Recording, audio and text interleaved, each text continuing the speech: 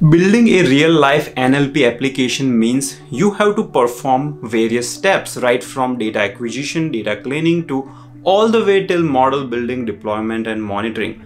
All these steps combined are called NLP pipeline. In this video, I'm going to take a real-life use case and explain you the NLP pipeline. Make sure you watch till the end. The example I'm going to use is Camtasia support ticket system. So Camtasia is a video recording software that I use for my videos, and they have this support system where when people find issues with this software, they report here and they create a ticket. Ticketing system is a very common use case in different industry use cases. And one of the challenge with tickets is, say so many people are creating these tickets. Now, how do they know which ticket is very high priority? So you can manually tag that and manually look at all the tickets, and the urgent ones you can address initially. Or you can have an NLP system which can analyze the text, and just by looking at the text, it can tell you if the ticket is high priority or not. So let's say if you can create a machine learning model which can look at the title and the description of the ticket, and it can tell you if it's high, medium or a low priority. And if it's a high priority, you can have, a tool like Sentry, which can monitor the logs and create alarms. And it can send a call to customer support system or customer care center where someone can immediately address that query. If the ticket is low priority, maybe you can create a Jira ticket or whatever tool the engineering team in Camtasia is using to create the ticket, so that it doesn't require immediate attention, but it can be looked on at some point in time. So now this particular module on Camtasia's website, let's call it ticket management system. It is created by some team in Camtasia. Camtasia, it's a software owned by TechSmith, and TechSmith company will have some software team which has created this ticket management system. And they might be storing all the support ticket data in some database. Let's say that database is MongoDB. It could be MySQL, or it could be NoSQL database such as MongoDB. And these database will have all the ticket records. So I have shown two different tickets here in JSON format. This is a popular JSON format where you can have different fields of the ticket, such as ticket description, creator. Here it is creator, timestamp, TS means timestamp. And you can have all these records in MongoDB and also watch this green field, severity. So let's say Camtasia has been running for 5-7 years, and we have already 10,000 tickets in our system.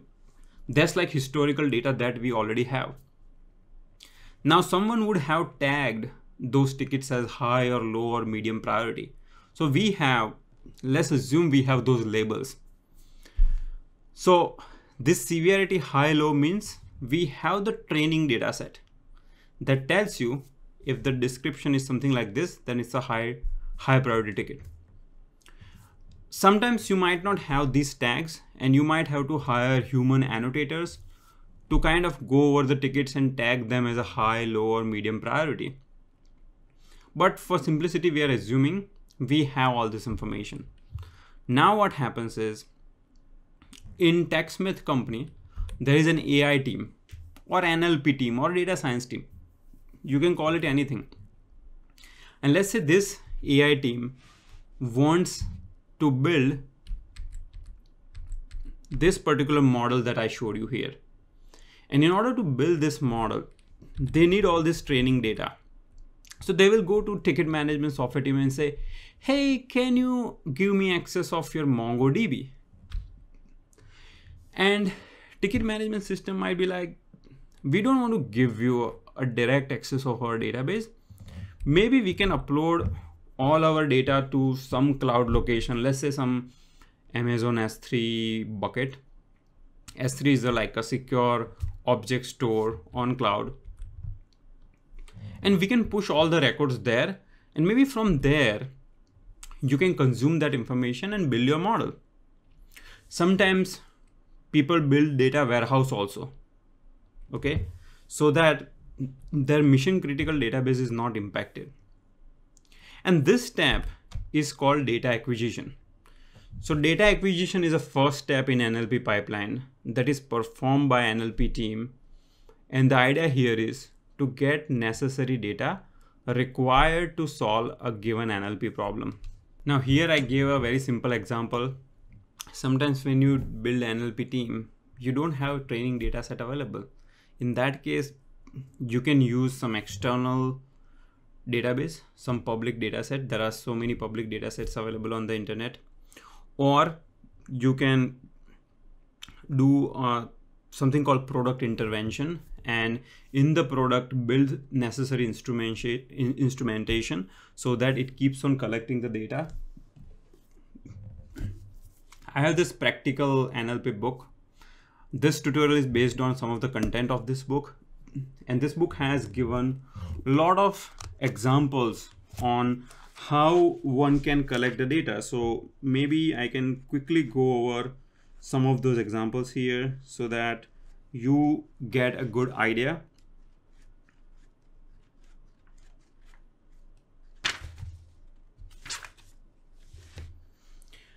So see, some of the ways that you can collect data is, first is use a public data set, such as, you know, like Google has a search engine for data sets, or some of the public, like US Consensus Bureau website has a lot of economic data. You can also use scraping, web scraping, and scrape the internet to collect the data that you need. Basically, you go to internet, write some Python script which can do web scraping. You can use product intervention. You can use data augmentation. There are a lot of techniques available in data augmentation where, let's say you have 10 samples. Out of 10 samples, you can create 100 samples. Okay. So that's step number one, which is data acquisition. After, let's say NLP team now got the data from S3 bucket. It's just a cloud location, you know, no rocket science. Cloud location where you have all the records for existing tickets. Let's say in past, Camtasia has created 5,000 support tickets along with labels, which is high, low, medium severity. All those 5,000 tickets data is available on this cloud location. Now I'm looking at one record for one such ticket, and what I can do in this particular record is this. So I can do I can just discard some irrelevant information. For example, create a timestamp. It's not like this ticket is created by Vladimir Putin. That's why I'm going to give it a high priority. No. So creator timestamp, not needed. You know, this information is useless.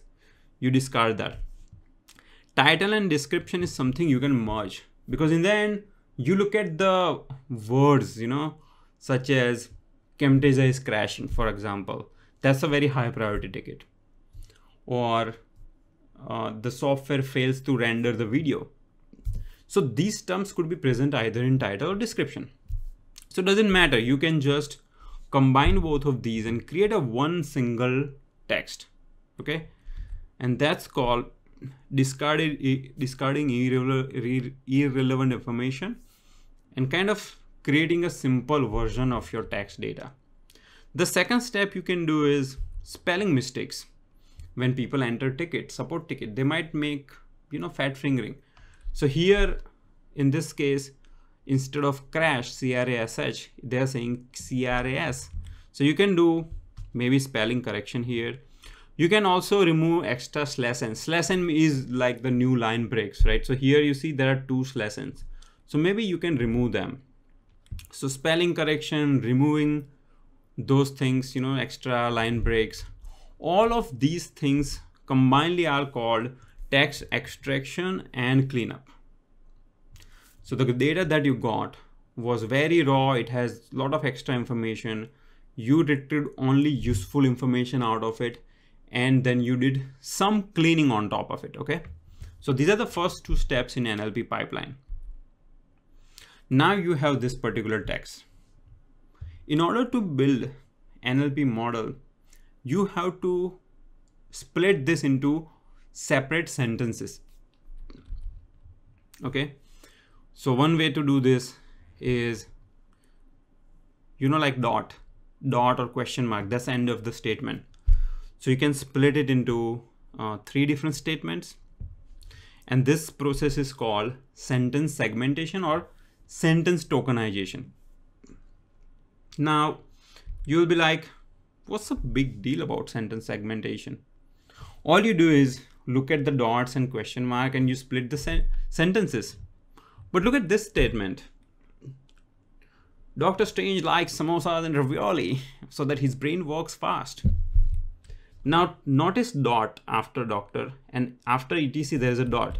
So if you just use that dot rule, you will end up creating 3 sentences. So you see, splitting sentences is not just straightforward. You have to incorporate a lot of rules of the grammar or a specific language to build a good sentence splitter, or sentence tokenizer. And the libraries like NLTK and Spacey has this kind of ready-made tokenizer that you can use. And in the future video, we will write code and we'll look into it, how those tokenizers works. And once you have created separate sentences, the next step would be to create separate words, and that process is called word tokenization. Because once you create separate words, then you can create a machine learning model and build your NLP application eventually. So that's word tokenization, or sometimes people just call it tokenization. Now let's say I have, from the big text blurb, I created sentences. From sentences, I created individual words. Now I need to do some further processing. And do you think it will make sense that I map this word eating to its base word eat, or the word loves to its base word love? Because that way, if someone is saying eating, eats, ate, if you can map it to its base word, then it will help you in the model building process. And we'll see in the future how exactly this is helping. And this step of removing, for example, from eating, I removed ing. So I can use some simple rules that if you have ing, remove it. Okay. That kind of rule I can use. And that process is called stemming. So stemming is basically using some fixed rules to try to come up with a base word. But stemming might not be enough, because see here, watch this word ate. Ate, I expect it to map it to eat, but it's not doing that because stemming doesn't know grammar. It's just based on some simple rules. So then you can use a process called lemmatization. Lemmatization means you are mapping that word to its base word. So ate is a past tense of eat. So you're using lemmatization to come up with that word. So you see, you did 2-phase process here, stemming and lemmatization, and that gives you the base words for each of your original word. And here's another diagram from the same book that I was referring to. The book link is in video description below if you want to order it and read it. It has a lot of useful information. But this shows some examples of stemming and lemmatization. You see, lemmatization, if you have better, it will map it to good. Meeting, it will map to meeting. Of course, there is no base word here. But stemming just uses simple rule. Like if you have able, it will remove able. If you have formality, it will say formal. See, sometimes it might mess up some words like airline, airline, airliner, airline. Doesn't make sense, but it still works in practice. So this summarizes the whole process. You had a big text blurb, you created a sentence, you created words, and then you use stemming and lemmatization to come up with the base word. This whole process is called pre-processing. Okay, so what we saw is data acquisition, text extraction, and pre-processing. These are the first 3 steps in NLP pipeline so far. Now you got all these base words. What do? Say you are trying to create, again, what is our end goal? End goal is to create a classifier that can take the text of support ticket and it can tell me if it's a high priority ticket or not, or low priority, etc. Now I got all these words. Machine learning models do not understand text. They always ask for numbers. So what you can do is you can use some formula, some technique, so that you can convert these words into numbers. Now what kind of numbers? Again, we'll see that in the future, but some meaningful representation of these words, such that similar words, like feeling better versus feeling good, these words will have similar number representation. Then my model can work better. And this process of converting words into number is called feature engineering. Feature engineering is you are extracting features from that word. If you have a word good and well, then there are certain features, If you have, let's say, a cricket player name, Dhoni versus, let's say, Ricky Ponting or Shane Warne. He died recently, unfortunately. If you want to represent these words or person in a vector, you can have different features such as, okay, is this a sports player, 1 or 0? Is this a human, 1 or 0? Because if I have, if I have a bottle is not a human. So you can have this kind of features, and this feature vector can represent that word in an appropriate way. And that technique of extracting features is called feature engineering. And there are various popular techniques. I'm just going to throw different jargons, don't worry. TF-IDF factorizers, one-hot encoding, word embedding. We'll cover all of that in the future videos. But just for now, just assume there are some good ways of converting words into numbers so that these numbers present this word in an accurate way. Okay, so far we have seen these 4 steps. Once you have done feature engineering, your next step will be to build machine learning model. Not all NLP applications require machine learning model, but the one that we are talking about, support ticket classification, using machine learning might be useful here. So go to YouTube, search Code Basics Machine Learning. You'll find my tutorial playlist. And in this playlist, there are various classification techniques such as decision tree, support vector machine, random forest. All of these are various classification techniques, naive Bayes. So it will be useful if you go through this ML playlist. It's going to help you. All these classification techniques can be used for our problem. So let's say for our problem, we end up using naive Bayes. So you had support ticket text. You somehow converted it into numbers. For now, don't worry how we converted it into numbers. But machine learning model understands numbers. That's why we converted it into numbers. And then we use naive Bayes classifier, let's say, or SVM or any other classifier, and we can do classification. So if you have 5,000 support ticket data in the past, along with the labels, now we can train this model with that data. And in the future, when the new ticket comes up, when you feed it to this model, it will tell you whether it's a high priority or low priority. So that was model building. Now, as I said, you can use different techniques, SVM, random forest, and within specific technique also, there are hyperparameters. There are different parameters like cogwheels that you can tune. And to figure out which model is the best model, you can use a technique called grid search CV. Again, go to YouTube. I have a video on this. You can watch that.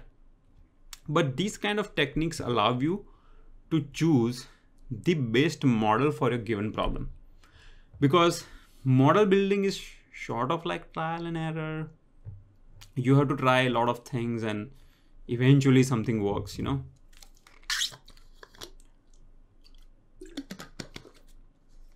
Okay, now when you are evaluating your model, you can use something called confusion matrix. So in confusion matrix, on the x-axis you have truth.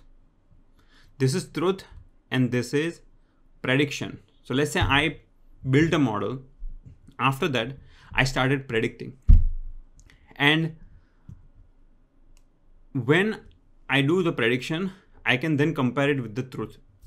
And I can figure out how good my model is. So let's say in this test, there were 10 tickets, which was actually high priority, and my model predicted it to be high. So anything on this diagonal is, I got the right prediction. So there were 8 tickets, which were medium priority, and my model predicted it to be medium.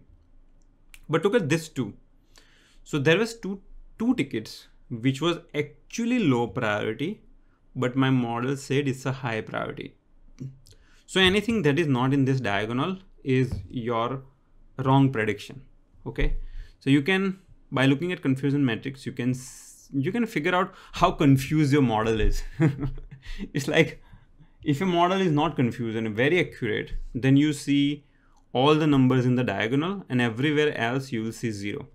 In this particular case, 2 and 1, 3, it made total 3 wrong prediction.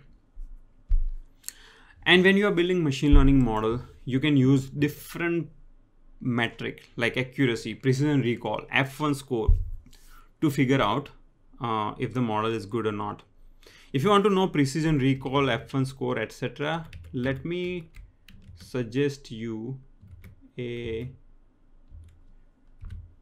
So if you go to YouTube and if you search for code basics F1 score, you'll find a video. This video will give you a very good simple explanation of precision recall and so on. Okay, so we build a model, we evaluate it using grid search CV, confusion matrix, and if things don't look good, we kind of go in a loop. You know, this dotted line shows you might have to do revisions. You might have to do again pre-processing, feature engineering, model building. You keep on trying iteration until you find a perfect model for your problem. I mean, there is no perfect model, but a model that performs better than others. Once a model is built, you can export it to a file and deploy it on the cloud. Azure, Google Cloud, anything, AWS. You can write a fast API based or fast text service around, not fast, a fast API or Flask service around that model. So there is a model and you can write a REST service, you know, the HTTP, the service that can request serve to HTTP request. You can build that service and you can deploy that service in the cloud.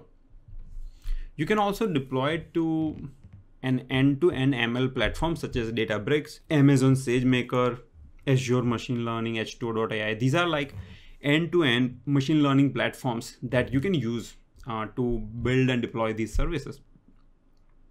And once the service is deployed, of course, you do need to monitor and update it periodically. When you deploy it in production, when it starts serving requests, you have to set up some kind of monitoring system so that you know, because sometimes in the dev things work okay, but when you deploy to production, when the model goes in wild, maybe it doesn't perform as good. So having a good monitoring and update system, make sure that you know the model is not doing wrong prediction and you're not losing on your business. And there is a dotted line here again, means if the model is not performing well, there are n number of reasons. Let's say there is a drift in the concept. We build a model on specific terminology. Now, let's say Cambridge added a bunch of new features and the way people talk kind of changed. You have to now get more training data and kind of repeat the whole process, right from data acquisition to model building. Okay, so Understand that in the industry, when you're working on NLP application, it's not like you build a model, deployed and done. It's continuous, iterative process, a lot of grunt work that goes into building NLP system. This particular conversation gave you an idea on specific use case, which was, Camtasia support system. But there are many other use cases where all these more steps that you perform will have some changes. Okay. And we'll talk about those in the future as well. But I would again suggest that you read this book. That book has given description of various steps in a much detailed fashion. I hope you like this video. If you did, please give it a thumbs up and share it with your friends. The entire NLP playlist link is in a video description below.